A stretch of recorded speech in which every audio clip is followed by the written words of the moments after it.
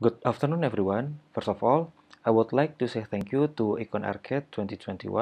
My name is Rizvan, and I am representing the research team with the research title A Study on Museum Artifact Digitization Using Photogrammetry Method for Preservation and Design Education. The research team consists of three members: Dr. Arianti Ayu Puspita from Historical and Sociocultural Design Studies, Industrial Design Department di Institut Teknologi Bandung, Marina Triharini from Historical and Sociocultural Design Studies, Industrial Design Department, Institute of Technology Bandung, and me, Muhammad Rizvan Badrussalam from Human and Industrial Product Design Research Group, Industrial Design Department, Institute of Technology Bandung. Without further ado, please let me begin the presentation with a brief question. Why preserving cultural artifacts? From prehistoric times until today, humans have used artifacts in their daily lives, starting from stone as a tool for hunting and cooking as nomadic human. Then humans began a new civilization and life permanently as a farmer. Thus, hunting equipment turned into a farming equipment. Therefore, it can be said that artifacts appear as human needs. Cultural artifacts are also part of civilization, and it's also become the nation's identity. For example, Indonesia has kebaya as traditional clothing, Japanese has kimono, and so on. Tacit knowledge is an insight that cannot be explained directly. Sometimes, tacit knowledge is passed down from generation to generation, such as the ability to weave, carve, farm, dance, and so on. Knowledge of artifacts and cultural values can influence the creative process in design. Physical character of artifacts and cultural values will provide cognitive stimulation in students' creative thinking process. Digitization of artifacts in Indonesia still not much done. Documentation of artifacts is still limited to physical objects. Traditional artifacts documentation can be source of data for students in assessing the cultural values of society. Through 3D-dimensional data, students are expected to be able to learn about shapes, dimensions, materials, artifacts textures, and manufacturing techniques. The level of Indonesian culture diversity is the highest in the world. Unfortunately, this also makes it very vulnerable to extinction if there is no mechanism that can support conservation. Indonesia is an archipelago that is full of wealth and diversity of culture, race, regional language, ethnicity, religion and beliefs, and many others. In other words, every inhabitant who inhabits different areas will naturally experience different geographical conditions. Thus, geographical conditions on the coast, plateau, rural areas, and cities will have different cultures and artifacts. And the most important thing is that the Indonesian people have a history and dynamics of interaction between cultures long ago in terms of social culture. With a total of approximately 700 ethnic groups spread across the archipelago, with different types of community groups, diverse religions, traditional clothing, arts, traditional house, local language, custom, and even regional specialties. Database related to artifacts can be found in museums and online data, but only includes photographs of objects and a brief description of what the objects are. Here are three complete online sources of Indonesian artifacts until now. The most popular platforms are Data Pokok Kebudayaan by Indonesian Ministry of Education and Culture, and then we have budaya-indonesia.org by Indonesian Archipelago Cultural Initiative, and then indonesiakaya.com by Bakti Budaya Jarum Foundation. In the study, we focus on West Java artifacts. West Java has tacit knowledge and daily basis function. Almost all of the everyday objects are made from natural materials, one of which is bamboo woven objects. At present, the number of bamboo craftsmen in Tasikmalaya has begun to decrease. Not many young people want to continue the knowledge of the craftsmen. Therefore, conservation of the woven bamboo process is needed. The intangible values contained in everyday objects of Sundanese people are respect the nature, farming knowledge, creativity, belief, way of life, and way of talking.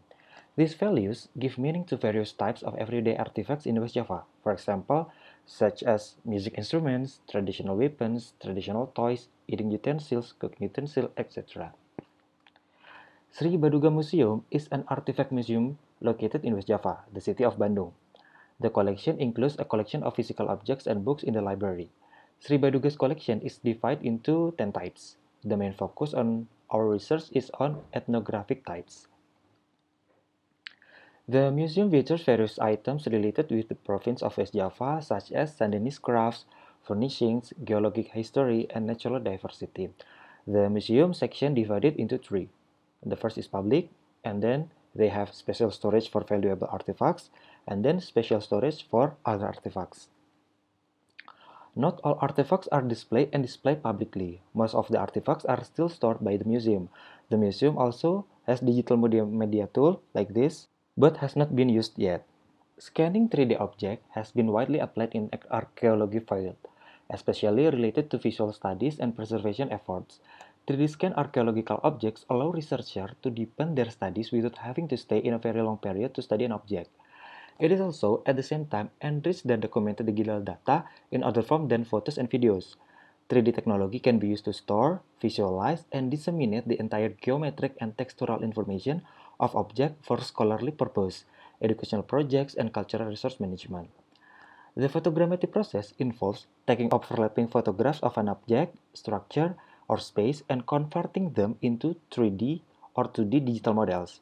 Photogrammetry is often used by surveyors, architects, engineers, and contractors to create topographic maps, meshes, point clouds, or drawings based on the real world. This is a glimpse of scanning process documentation, and this is the layout of the equipment setting. We place the product on the center of the area on a rotating plate over here, and the rotating plate will rotate on specific angle each period. Between that period, the photographer must capture its position. And the object supported by stable and fixed lighting on the right and the left side, and the camera facing the product. And these are several artifacts that being used for the case studies. The first is Boboko Hoe. Boboko Hoe is one of the Sri Baduga Museum collections from Sumedang. Boboko is a truncated cone that stretched up with a round surface made of rattan arrangement and reinforced by wangku in the form of diagonal braid motifs. Diagonal woven models show sacral elements. This actually a diagonal structure. Diagonal woven models show sacral elements as a third form of vertical, the sky element, and horizontal earth element. This object is a traditional kitchen equipment used as a rice container or for sending food. And this is the example of 3D scan result of Boboko Hoe.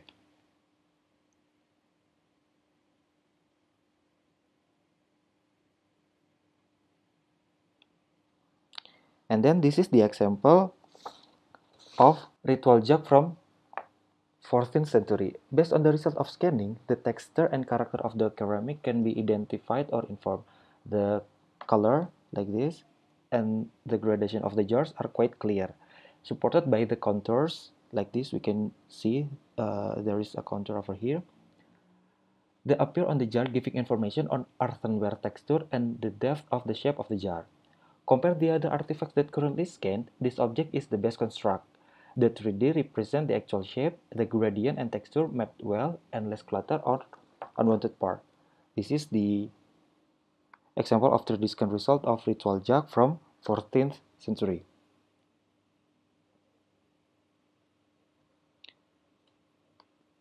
The third is Sundanese toys made from coconut leaves. Toys in the Sundanese ancient times occupy an important position. Even someone who has expertise in the game is aligned with other skills such as expert in rhymes, musical experts, foraging experts, and etc. Huhurangan is made from woven yellow young coconut leaves and made to resemble an animal shape. The woven body part resembles shell section, which is similar to shrimp or grasshopper. Young coconut leaves are used as the remainder of the completeness of the ceremony, selamatan, and making of coconut. In Sundanese society, many toys use natural materials from the surrounding environment such as leaves, stems, plants, and flowers.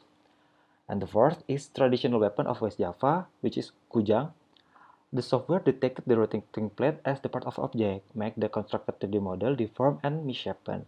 This problem maybe can be solved with further masking to the image, removing the green screen manually, and overall to each 3D image. Or simply using another method, maybe by scanning the object with standing position, not laid, in fixed machine. It has built-in supporting part that can hold the object on its place, but in this case, we can't use the machine because the limitation of size. Furthermore, the kujang contains small shiny material on its accent, which will cause flat construction since the shiny material will reflect light, so there will be no shade, only highlight. Some notes and further improvement for the scanning are: light artifacts need to be given ballast or supporting structures. Hidden parts are sometimes not detected by software. Artifacts with glossy surface will be difficult to scan because they will reflect light and not reflect back infrared rays that hit the object. If the object moves slightly during the shooting process, the precision will decrease. Human involvement is still needed to carry out refinement process, especially in the process of masking each individual photo. For example, like eliminating tools, choosing the boundaries of shadow, etc. Algorithms in software require patterns, strong lines, and unique shapes in processing of objects. For educational purpose or explanation of product design, JPEG files are still needed to provide specific details. And the research objectives are: the long-term benefit is to describe a co-design methodology aiming to incorporate synthesis and co-create different kinds of knowledge in the design process. And the other objective is to propose the utilization of photogrammetry 3D scanning process in 3D digital data collecting for design education. And for the development, we can store, visualize, and disseminate the entire geometric and sectoral information of objects for scholarly purposes, educational projects, and cultural resource management. And the other development is to build main database for the storage of 3D digital data, including artifacts, the process making of artifacts, and intangible cultural heritage in Indonesia. On this slide, we can see the benefit of 3D scan result for the education. The first is we can understand the product's history or timeline and studying the aspects, including the interaction between products and humans, civilization phase, community status, and all of the current condition from the moment the product was made. By studying the past, designer not only avoiding and learn from the mistakes, but also analyze the nowadays design and project how the design will be constructed in the future. And second is the impacts not only affected to one specific and particular study program, but also covers very wide range of field study, inclusive of industrial design, product design, craft design, fashion, textile design, visual and communication design, special or interior design, architecture, digital design, even fine art. For example, ceramics, drawing, jewelry, metalwork, sculpture, weaving, etc. 3D scan result also can be used to define the shape, material, details, and action and other technical elements from product, object, or artifacts to be studied and developed further. For example, for History of Design course, objects or relics that have been used by the past civilization are one of several important points in historical studies.